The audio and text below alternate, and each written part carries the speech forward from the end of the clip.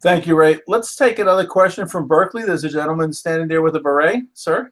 Hey, Vic Sido here in Berkeley, 9/11 True singer-songwriter.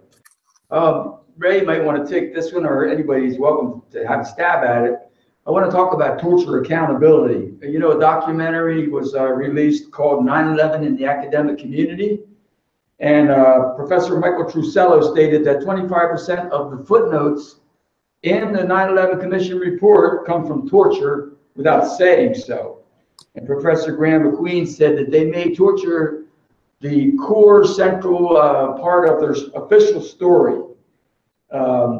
So I want to thank Ray, of course, for standing up at the hearings recently. He got roughed up for saying they weren't asking the right questions of the woman who actually presided over the dark site in Thailand, Gina Haspel, the bloody Gina person.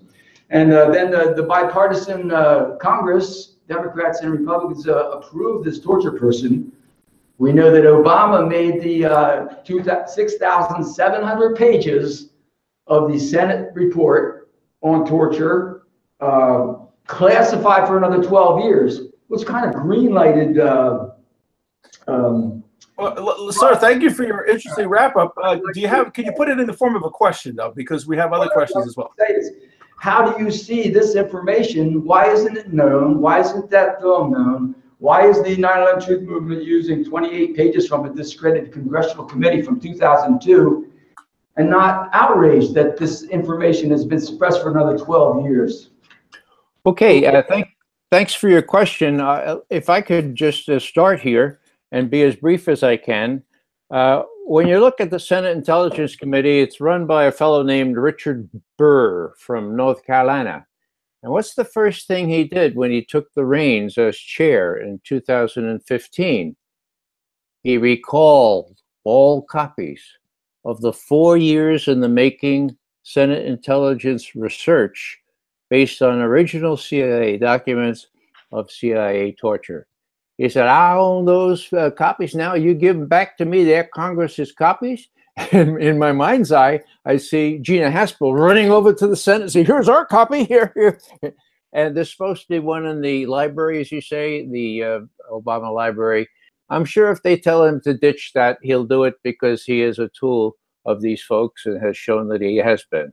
Now, the other thing is, let's see, the other thing you were asking about was, the 9/11 thing. I'll just be very brief on this.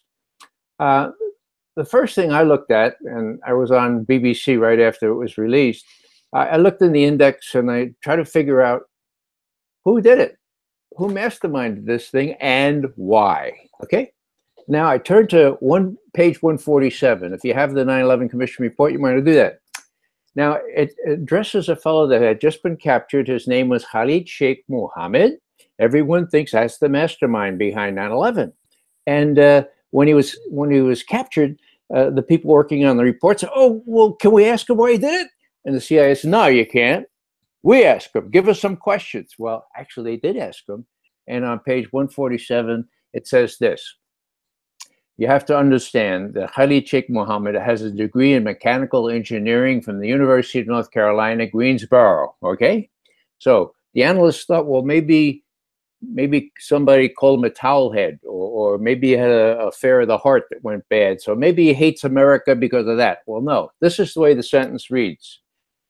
Khalid Sheikh Mohammed's animus towards the United States does not spring from any experience he had as academic training in North Carolina, but by his own description, it stems from his extreme hatred for U.S. policy favoring Israel, period.